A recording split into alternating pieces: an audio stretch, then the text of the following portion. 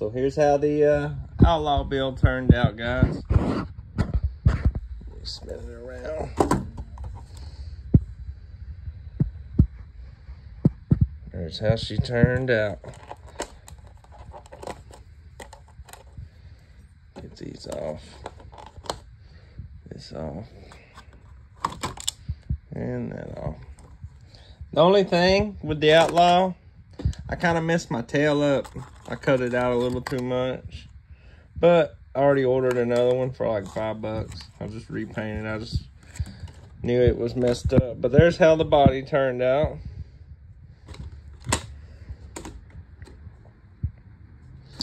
And here's how it looks underneath.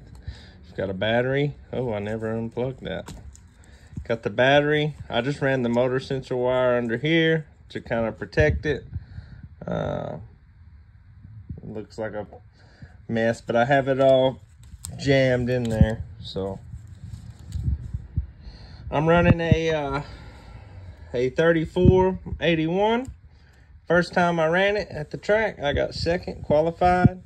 In the main, my freaking spindle came off. My screw came out because I didn't Loctite it. But that's fixed. I probably would have got second in the main. I've already tuned on some springs.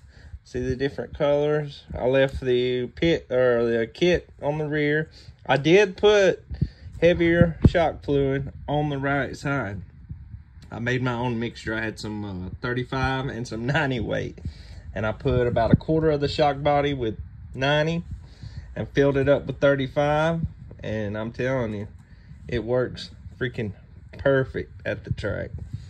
This is going to be run on only oval, so, and it's hard packed, so a lot of body roll.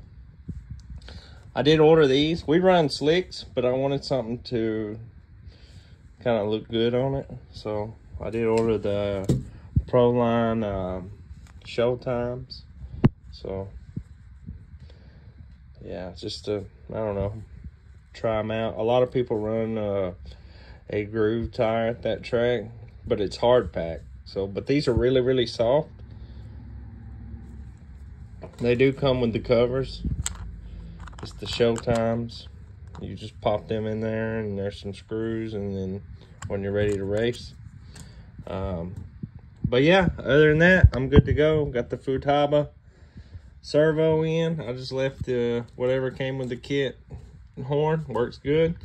Got the Hobby Wing just stock XR10. The just stock 13.5. This is the combo they run where I'm at. This is the spec class. It's the motor and speed control all together for $100. But I'm running about a 4-second lap, so it's plenty fast enough. I did order the RJ Speed Kit.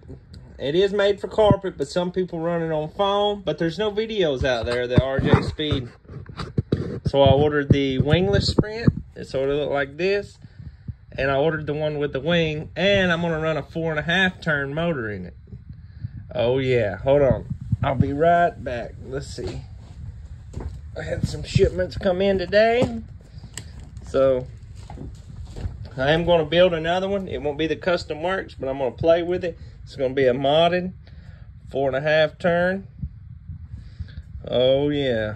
And I'm going to play with it all. And then the XR10 Pro. It's brand new. That's $200, $100, $300, and just motor and speed control. I could stick it in here, but I'm not, because I'm leaving this where I can race it. But I am going to play with a modded sprint car just to do it.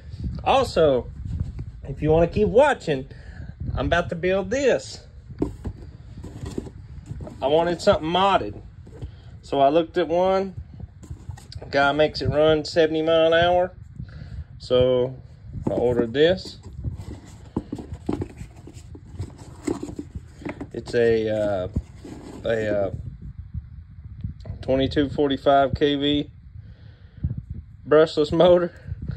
This dude should turn on. I haven't stuck it on the analyzer yet, but this bad boy should get it, especially in this little mini B. And the Hobby Wing BL30, because I mean it's a small motor. This should push it pretty quick. Other than that, guys, thank you for watching. Stay tuned. I'm going to be making more RC hobby content, recommendations. But, yeah, so there you go. Peace out.